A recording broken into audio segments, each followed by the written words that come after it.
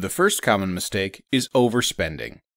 It can be easy to get caught up in spending more than you can afford or have set aside for a purchase.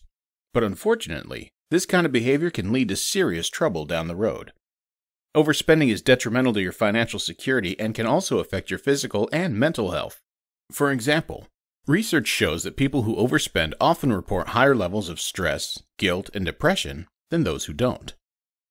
You should identify your spending habits and be mindful of what triggers your urge to spend. Next, try to avoid situations that can make you feel tempted. Finally, find ways to reward yourself without spending money. It may be difficult at first, but it's definitely worth it. The second common mistake is saving instead of investing. Saving your money, of course, is important for when you need to withdraw it immediately, for example, in emergencies. But you should also invest a predefined slice of your income into growth assets such as shares or property, hopefully outperforming inflation. Savings often do not keep up with inflation. When that happens, the value of the money you save decreases. Also, compound interest means the earlier you start, the more growth potential your portfolio has, so it's a really good habit to develop even if you only spare a small slice to invest. The third money mistake is one that you might not see as a money mistake at all: wasting free time. But as they say, time is money. You should enjoy life and take time to rest, but it's also wise to make sure that you use some of your spare time to gain high-income skills, or use those that you already have to get another source of income, which you can put to work increasing your investment portfolio and savings, and therefore increasing your chances of lasting financial security. The fourth common money mistake is not setting financial goals. Without goals, your financial journey will lead you to the middle of nowhere. Setting clear, time-bound, realistic goals will help you stay motivated, providing you with focus so you can commit fewer money mistakes, like, for example, spending money on things you don't need that don't contribute to your goals in life. It also helps you know exactly how much you need to save and invest, allowing you to track and adjust your spending accordingly. And better yet, setting goals is a huge accomplishment.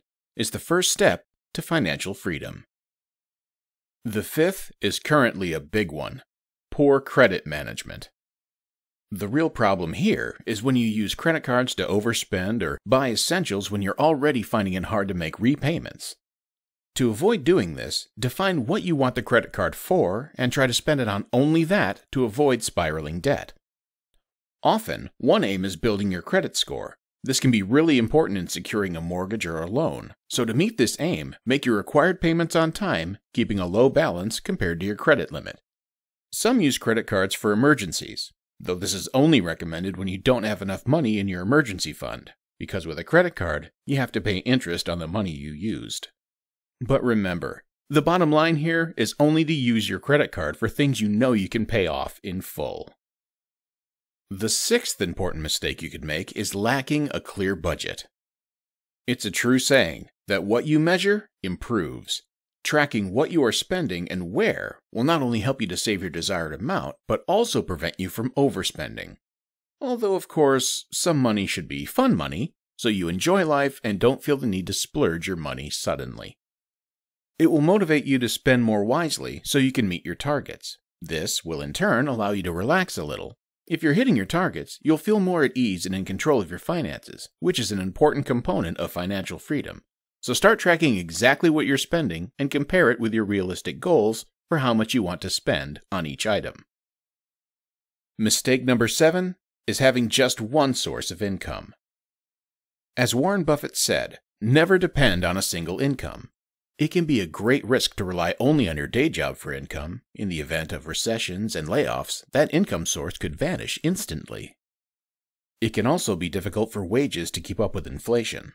The solution is to have 2 to 3 income streams and put your money to work by buying assets, such as stocks or real estate, which make money while you sleep. There are various ways to make money. For example, getting your first freelance client, selling online courses, coaching, and many others. So if you haven't already, start working on gaining that second income stream. The 8th common money mistake is not optimizing taxes. Tax evasion.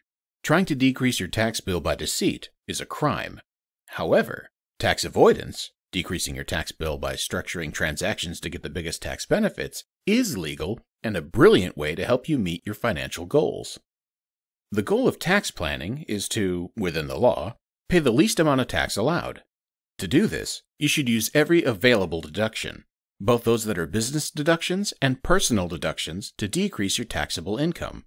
And it would help if you claimed all the tax credits available to you under the law. Mistake number 9 is having unnecessary monthly subscriptions. Subscriptions such as cable TV, music, video streaming services, and expensive gym memberships can add up over the course of a year, so taking time to evaluate which ones you're gaining value from is beneficial for your budget. If you go to the gym regularly, keep your membership, but if you don't, unsubscribing may be a good idea for your bank account. Also, go to a cheaper gym or getting a basic membership still makes it possible to reach your exercise targets. Canceling cable TV can save you a lot of money. Streaming services like Netflix are cheaper and offer the same or even greater freedom and choice. But even in Netflix's case, finding alternatives could save you money and be a more valuable resource. Netflix is designed for binge watching, and reducing that gives you more time to learn new high-income skills and meet your financial goals. The 10th mistake is buying items that lose their value quickly. In terms of your net worth, the worst thing you can do is borrow money to buy something which loses value. You pay interest each month in order to lose money every month, depleting your net worth. When you buy a new car, for example, it loses 20% of its value when you drive it out of the dealership, so it makes sense to buy depreciating assets like this secondhand.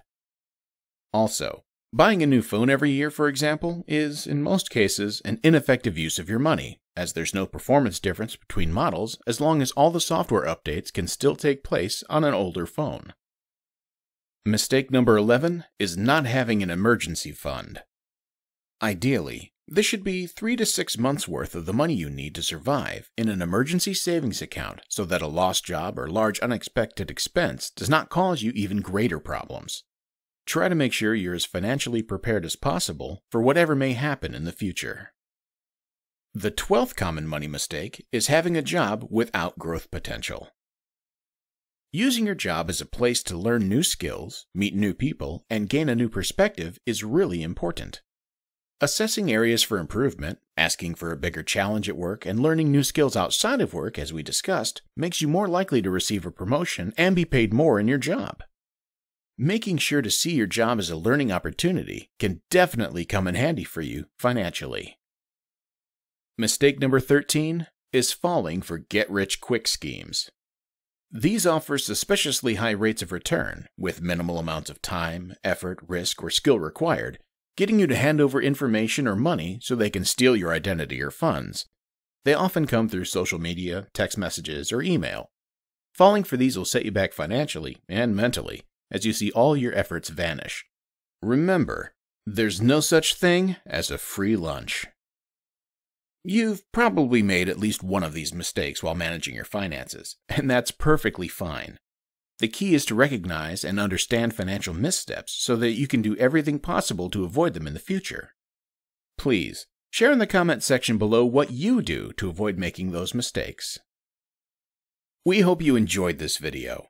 Remember to subscribe and hit the notification bell as more valuable content is on the way.